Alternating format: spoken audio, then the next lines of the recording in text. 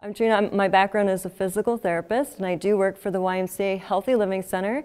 It's the medical-based fitness facility around central Iowa, and so what we do is we bring in a lot of chronic disease, exercise, wellness, and many of which are evidence-based programs. So, how many people here have actually taken a Tai Chi class? Okay, that's a little bit more than normal. That's great. How many people have seen Tai Chi being done before? Okay, that's great. Awesome. For those that may be even less familiar with it, we just give a little bit of history here. So Tai Chi really is an ancient Chinese exercise practice. The most important thing with fall prevention is its slow and relaxed movement. Tai Chi is shown to improve balance, reduce fear of falling, reduce the risk of falling, and then you can see there's a long list of other health benefits that Tai Chi has. Tai Chi for arthritis, the TCA form, is what we're specifically talking about. All of you probably know there's a lot of different forms, and maybe don't know there are a lot of different forms of Tai Chi. There are some that are more aggressive, a little bit more of the martial arts. And so some people kind of come into, or when they hear about Tai Chi, they have that in mind. And I know this because I've talked to some physicians to talk about how important this is for them to send their patients to classes like this. And they're thinking, really, you're going to have them doing all these aggressive moves? And oh, no, no, no. So we have to start almost from scratch to explain Tai Chi there's a really large spectrum of Tai Chi. And what we're talking about is very slow, consistent movements. And I'll kind of go through a little bit of that.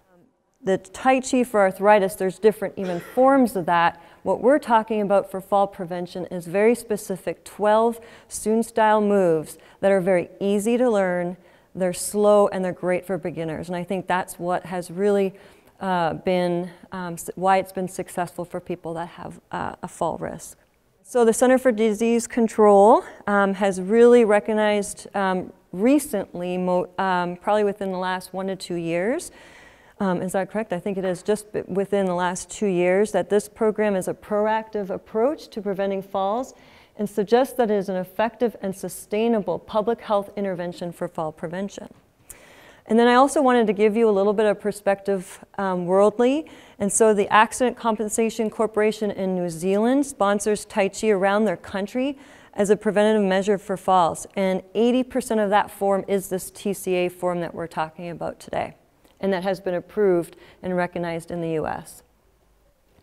In 2001, the New South Wales Health Department of Australia funded the world's largest fall prevention study in a community setting, which is, I think, key here. The majority of participants were taught the TCA form, what we were talking about today, and this study found that reoccurring falls were reduced by nearly 70%. In addition to that, New South Wales Health Department and many others around the world have funded training for this TCA form. And now the US is on board with that as well. CMS in 2014 created this report to Congress looking at a lot of different community-based, evidence-based programs. And what they concluded, actually I think it's like an 87-page document or more, but at the end what they concluded is that they found that there were 4 promising evidence-based programs nationally that were enhanced fitness.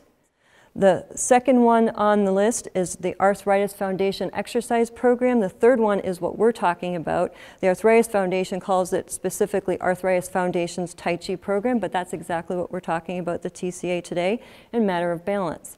And they demonstrate that there's promising results for driving down healthcare costs for participating beneficiaries with these 4 programs. Other ones are either new and haven't been studied yet. There's a lot that are coming out. The DPP program they talked about today is another example of real evidence-based programming in the community that's working. And then I included a quote just to give you that well-rounded, more perspective of Tai Chi. And the quote is from Peter Wayne, assistant professor of medicine at Harvard Medical School, and I thought was interesting. He's the director of Tai Chi and mind-body research at Harvard Medical School, which I didn't know they had there, which is really kind of cool for myself as a physical therapist that believes in Tai Chi. A growing body of carefully conducted research is building a compelling case for Tai Chi as an adjunct to standard medical treatment for the prevention and rehab of many medical conditions.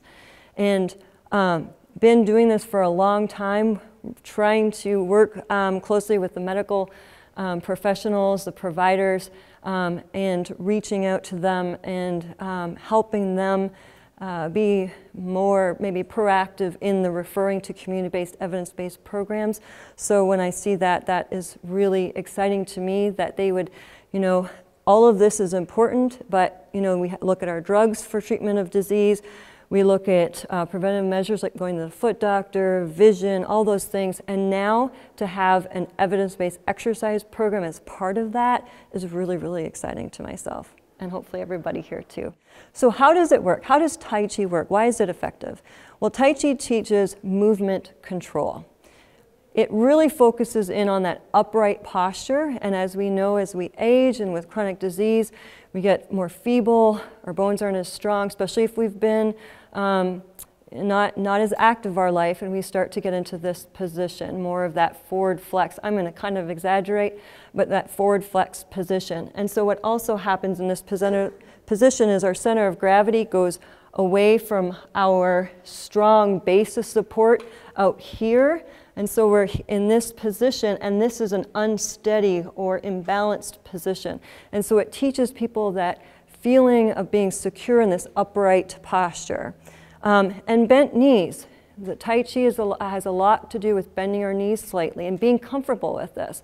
A lot of our elderly who have fear of falling, you'll see them in that kind of fight or fright stage where they're in extension.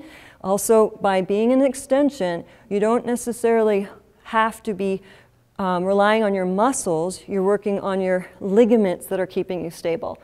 And those aren't as reactive as muscles are. So when they're in that extension, they're not as stable. So we're trying to get them comfortable getting down into that flexed position. It also brings their center of gravity down lower. We're more steady and stable down here than we are in extension up in this position with that forward lean even on top of that. So teaching them the comfort of that movement. Weight transference.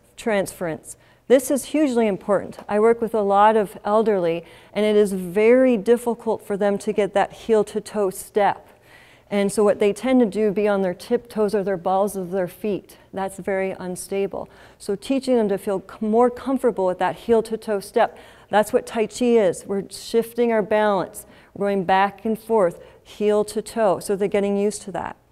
And being comfortable with weight shifting. And because it's slow and relaxed and we're centering in on our breathing, it's less scary, and they have confidence in that. And they believe this is an exercise program I could actually do and be a part of.